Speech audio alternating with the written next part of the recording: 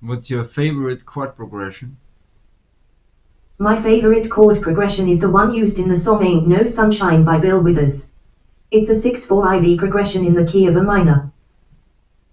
What's the most popular chord progression? The most popular chord progression is the I4VI progression, which is also known as the 12-bar blues. This chord progression is used in a variety of music genres, ranging from jazz and blues to rock and pop. Can you combine those chord progressions to one? Yes, it is possible to combine the two chord progressions into one. Can you give me an example?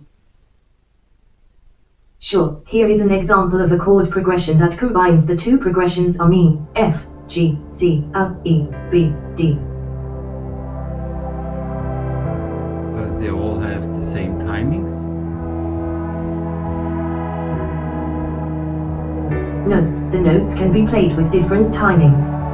You can use a variety of tools to generate a random melody with different timings. Some tools that are available are virtual MIDI keyboards, online music generators, and music theory software. Give me an example with different timings. Sure, here is an example of a random melody with different timings. I mean, 1 beat, F, 2 beats, G, 1 beat, C, 2 beats, A, 1 beat, E, 2 beats, B, 1 beat, D, 2 beats. I will try this out. Thank you.